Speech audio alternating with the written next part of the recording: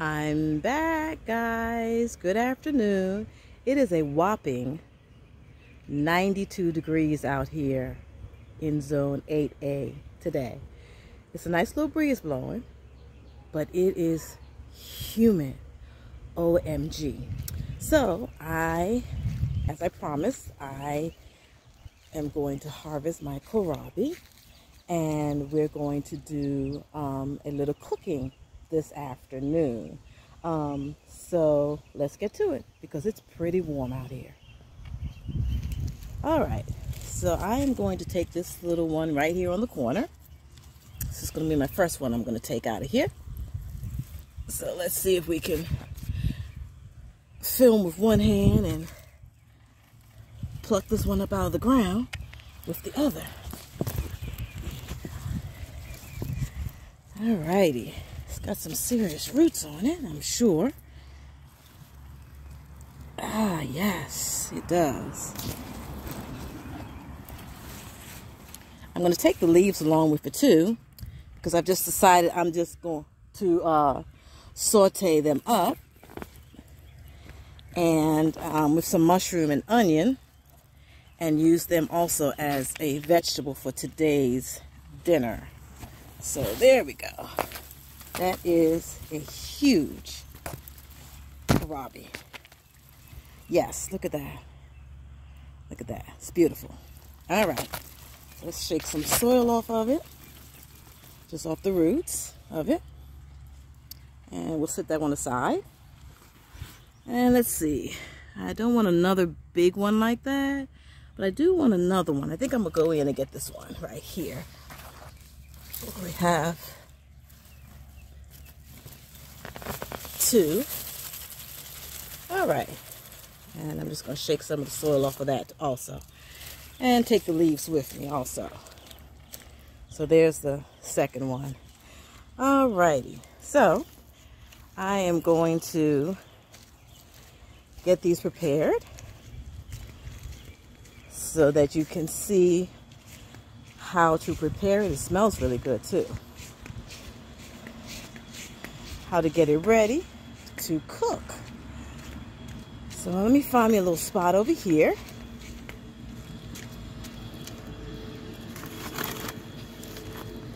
To put my kohlrabi down. And there's Mr. bringing the other one. Hello. Thank you, sir. All right. So let me get all set up, and I will show you how to get your kohlrabi ready to cook. All right. I'll be back. We are now in the kitchen with our kohlrabi. So the first thing I'll do is I'm going to take the leaves off. And pretty much what I'm just doing is just breaking them off like that. As I said, I'm going to use the leaves. I'm just going to saute them down with some red onion and mushroom. Just treat them as just like a regular green for today. Alrighty, so I'm just gonna pluck all the leaves off. Back door. We're getting down to the heart, which is this beauty right here.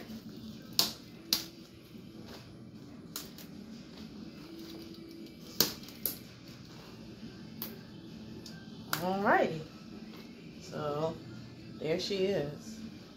She's huge. Alright, let's get the second one done.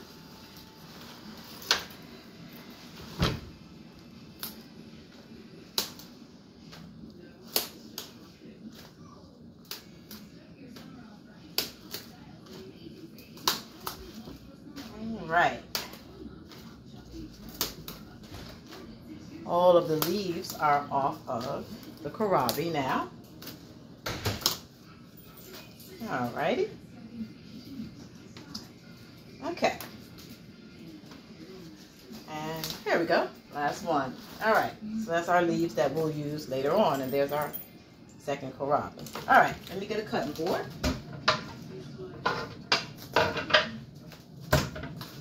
One thing that I did find out about the kohlrabi is that the outer layer is kind of tough. So you need you a good sharp knife. And what we're going to do next is we are going to peel the skin off of the kohlrabi. I'm just going to break some of these stalks off of here. I won't use the stalks for anything in particular. So I'll just probably put those in the compost bin and reuse them that way. All right. So we are all the way down to, there she is. All right. I do have a little bit of soil on my cutting board from where I broke off the roots. Remember the root that was on there? I just broke that off while I was outside. Okay, so what we're doing is cutting just that end piece off. Like I said, it's kind of a tough skin. So you gotta muster up some willpower and some strength here and get it cut down. And then you just see that it's just smooth right there. So now what you're going to do is we're going to be cutting the sides off. So, trying to decide which way I'm going to cut it. But I think I'm going to cut it this way. And we're just pretty much, well, cutting that hard outer layer off of it. We're not going to cook with that. What we want is down inside that hard outer layer. Going to go all the way around and cut that layer off.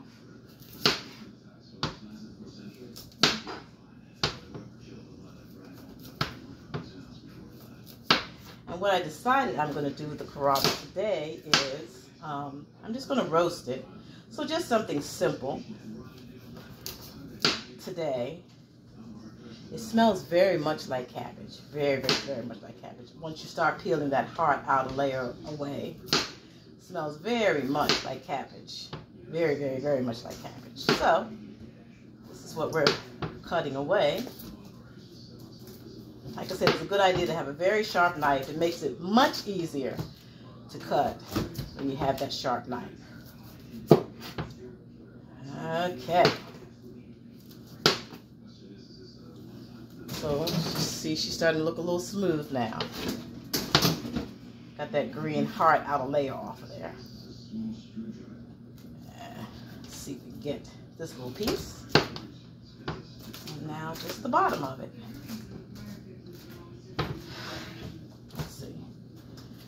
Some more right here.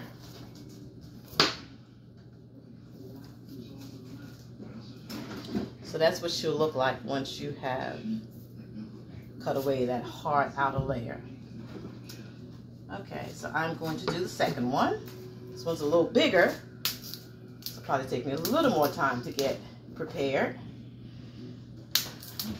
But let's get it done. Okay.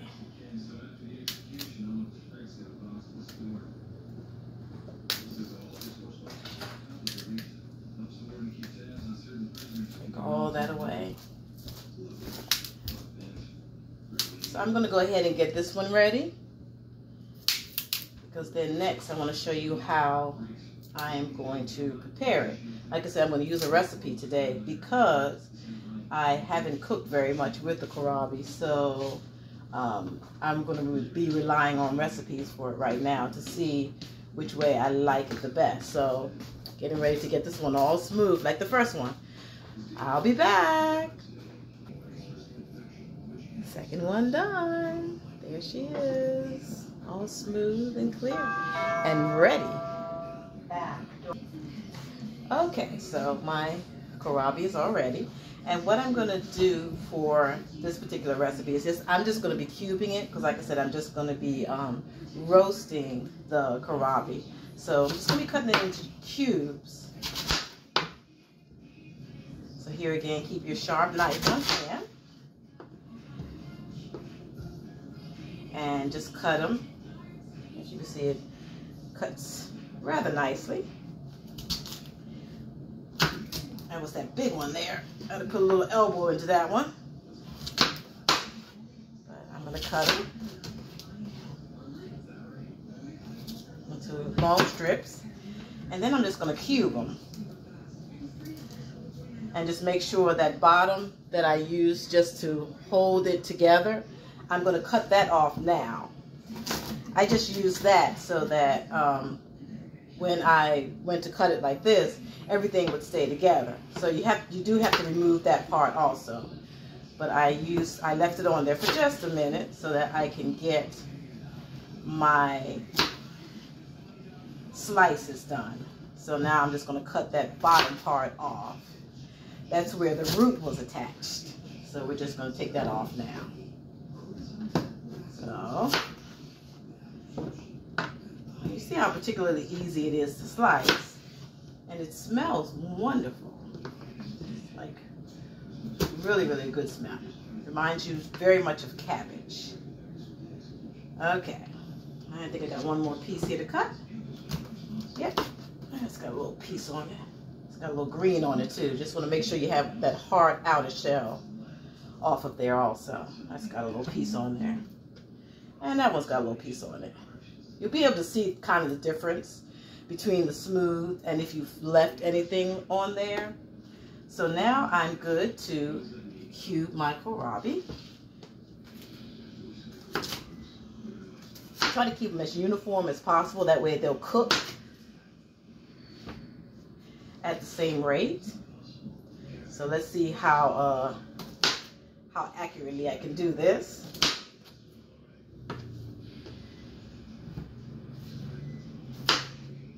Don't mind my knife cutting because really I'm not the best with a knife. I'm learning how to use a knife better. So this has got a little piece on it too. Let's cut that off. But like I said, you'll be able to see the little pieces that you're supposed to cut off. They're a little harder than the actual vegetable is. All right. Got my cubes going on. So I'm just going to finish cubing these up, and I'm going to gather the rest of the things that I need for this recipe, and I will be back. So there's my kohlrabi all cut up and ready to go. Okay, so according to the recipe that I'm using, I am putting my oven 450.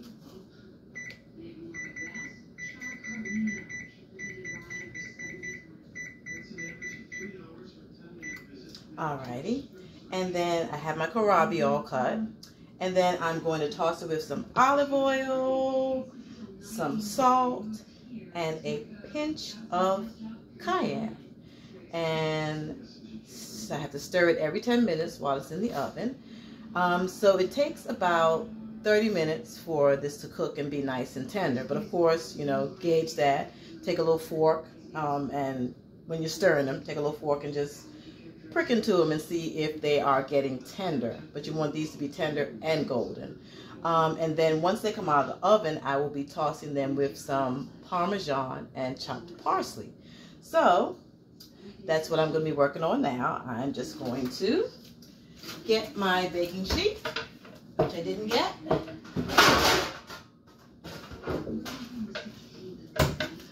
All right. Got my baking sheet. And how I usually like to do my olive oil, if I'm tossing something in olive oil, is I just get just a bag, and I put my olive oil inside the bag. And whatever I'm tossing with that olive oil, I'll go ahead and put it in the bag. I feel like I get a better even coat when I do it this way, as opposed to maybe just like putting it on the baking sheet and trying to put the olive oil on it. I don't feel like I ever get an even coat. So this way, I feel like I'm getting an even coat. All right, so kohlrabi in the bag. And really, if I want to, I can put my seasonings in here also, which that's probably what I'll do. And just toss everything together, and then it'll be ready to go into the oven. So I'm going to fix the kohlrabi today. I also got some swordfish. I'll probably just bake that today.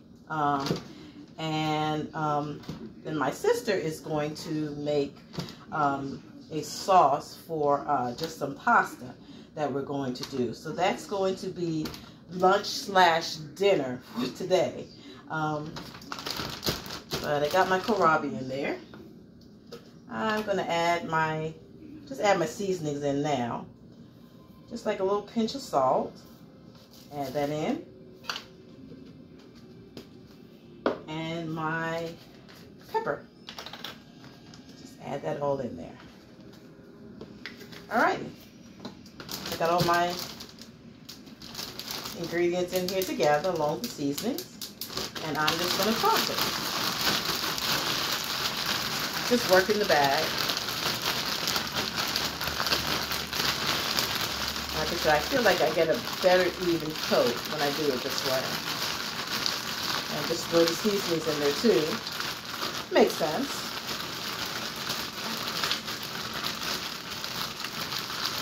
And just toss it all together. Now on my pan, I think I'm going to put a piece of foil. I did forget to get parchment paper. I like to have a piece of parchment paper on pan to keep my pan a little clear. And I'll bake on the parchment paper, but I'll just grab a piece of foil and line my my pan. And I think this looks pretty even in the bag there. That's what we're looking at. You can see that there. Looks like it's pretty evenly coated. Alright, move my cutting board out the way. And put this knife off to the side. Olive oil. Okay, so now we're just working with our pan. Let me get a piece of foil.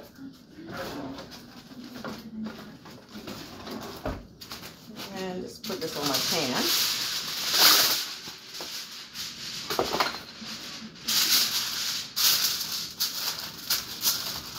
Just like that.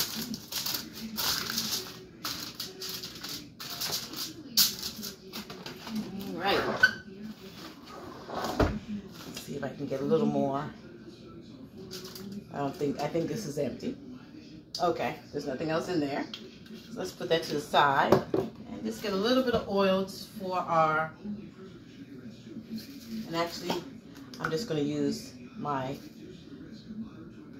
coconut oil and just spray my foil. That way my kohlrabi is not going to stick to the foil. Put a little bit of oil on that. Okay, so all ready. I'm just going to slide them out the bag and make a single layer of them.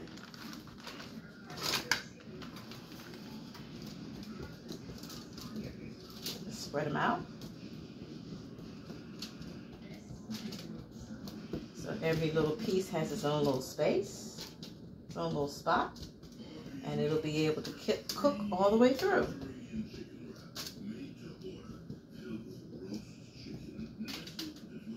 Alright, so once my oven gets preheated into its temperature of 450, I'm going to slide these into the oven. I'll put my timer on for about 10 minutes, and then I will stir them and I'll see how they're doing. And like I said, bake it up to about 30 minutes, or when you stick a fork in it, it's nice and tender. So that is it for the kohlrabi for today. I will show you the finished product once it comes out of the oven. All right, be back. Finished product, kohlrabi. After I finish roasting it, I just put some Parmesan cheese on it, let it sit. We got our pasta here with the vegan sauce that my sister made and my swordfish. So that is the completed dinner for today. I hope you guys enjoyed the video today. We will see you next time because it's time to eat. I am starving. Thank you for watching our videos. We'll see you soon.